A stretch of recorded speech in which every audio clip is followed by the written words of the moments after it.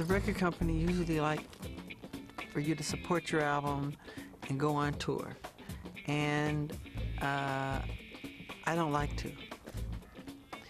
I do like relating to the fans, giving the fans a chance to see you face to face, because you go from Hong Kong to Africa to China to Brazil to, you know, Singapore, Switzerland, London, Paris, Russia, and the stadiums are just jammed, and the energy is great. It's fantastic. And we have, I mean, I don't know how they enjoy the show, because it's festival seating. They don't want chairs. Even if there were chairs, they would stand on them and just... So we have a tent on the side. It's usually like 5,000 faints every night, and we have all these doctors and paramedics. But it's a difficult thing to tour. You go from one continent to another, you're sleepy, the time zones are different, you can't sleep after the show, the adrenaline is up here.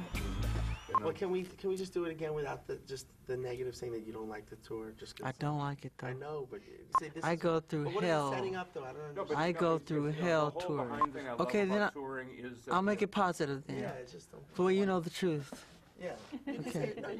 And action, Michael. I love to tour. You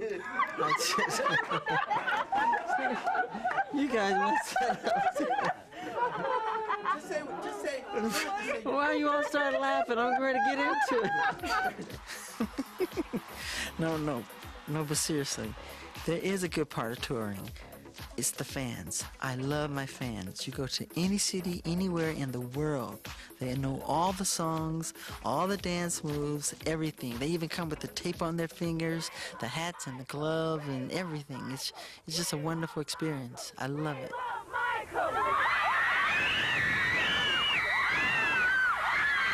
The fans are the reason why I do the tours. And it's very important to give the best show that we can possibly give them. As far as cautiousness and being alert and musicianship, you guys are wonderful. I can say the same for wardrobe and technology, but I can't. They made a couple of mistakes yesterday. You were great, Bush. It wasn't your fault, I have to say. Okay. All right, thank you very much. All right, we're going to get our other. Okay? Go!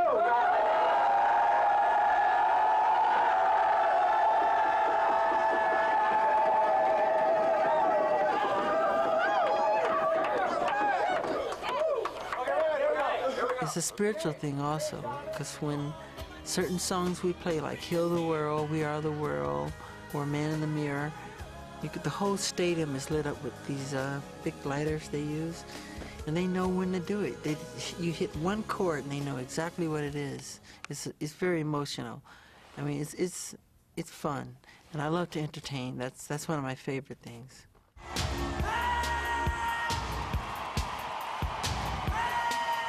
I think the fans see that.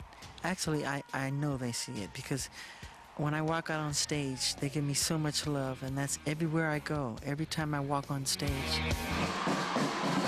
One of the best moments is right here, right here. It's right in the middle of the show, and it's my birthday, and I'm thousands of miles away from my family.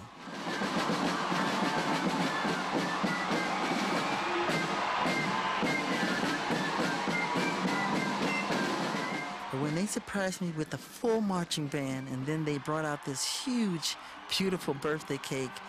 Happy birthday to you. Happy